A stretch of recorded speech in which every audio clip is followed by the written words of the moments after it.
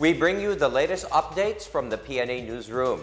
Abra, Ilocos Norte, and Ilocos Sur suspended its classes and work in the government due to the impact of the strong earthquake that jolted the region last night.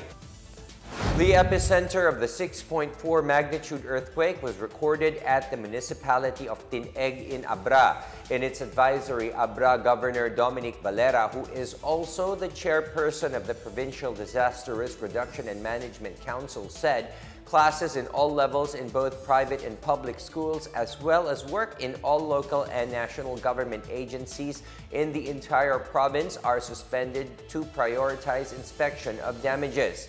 Exempted from work suspension are those who are directly involved in the provisions of critical emergency services and disaster risk reduction management. Meanwhile, classes and work in Ilocos Norte and Ilocos Sur are likewise suspended to assess the damage of the tremor. In a Facebook post, Ilocos Norte Governor Matthew Manotoc urges all the local government units in the province to open all possible evacuation centers and prepare food, water, and other necessities for evacuees. Ilocos Sur Governor Jerry Singson also orders the immediate evacuation of residents in the coastal areas and to take the necessary measures to ensure public safety. President Ferdinand Romualdez Marcos has stressed the importance of shifting the government's focus to primary health care to ensure the successful fight against health crises and sustain the effective delivery of essential health services. In a courtesy call made by the World Health Organization Director General Dr. Tedros Adhanom Ghebreyesus in Malacanang, he discussed with the President the importance of adequate testing and the readiness to fight the outbreaks of diseases. The WHO chief also called for continued vigilance to defeat COVID-19.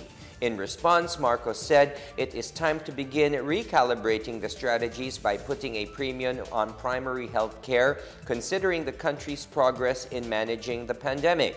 He also emphasized the need to find a balance between the economy and the people's safety. He also sought to renew focus on general public health concerns as he noted the increase in cases of other diseases. Ghebreyesus is in the country to participate in the 73rd WHO Western Pacific Regional Committee meeting in Manila from October 24 to October 28. President Ferdinand R. Marcos has called on lawmakers to accelerate bills on the digitalization of government services as the country aspires to keep up with advances in technology. President Marcos graced the two-day National Information and Communications Technology Summit 2022 that opened today at the Manila Hotel. In a speech, Marcos urged Congress to speed up the passage of an e-governance bill that will lead the way to achieving the country's vision of a digital Philippines. Marcos acknowledged the continuing progress of technology spearheaded by the private sector. He said the government must learn these technologies and techniques and take advantage of them as it pursues public-private partnerships to improve the economy and uplift the lives of the Filipinos.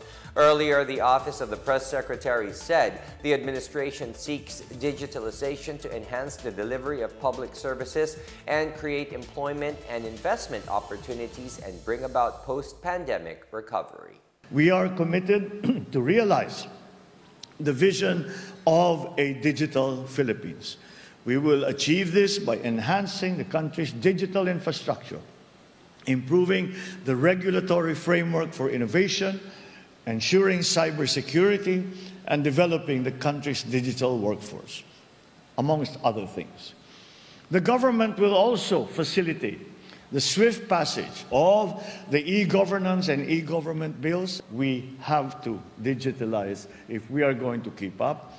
All our plans for the transformation of the economy and our continuing redefinition of the Philippines' place in the community of nations, all of that depend upon your work. In other news, Pag-asa is monitoring Tropical Depression Paeng, which developed from a low-pressure area this morning. Tropical Depression Paeng was last seen over 1,000 kilometers east of the Eastern Visayas region. Pag-asa said Visayas and Caraga will experience moderate to heavy with at times intense rains in the next 24 hours due to the shear line and trough of Paeng. Light to moderate with at times heavy rains may be experienced over Quezon, Bicol region, northern Mindanao, and Zamboanga Peninsula. Palawan and the whole of Visayas and Mindanao will experience scattered rain showers and thunderstorms. And that is the latest and the biggest stories from the PNA Newsroom. For more news content, visit our webpage or head onto the Philippine News Agency's Facebook and Twitter accounts. We are also shown on the social media pages of the Office of the Press Secretary and Radio Pilipinas, RP1. Stay tuned for more news updates. I am William Theo. We tell stories that inspire change. Good day, everyone.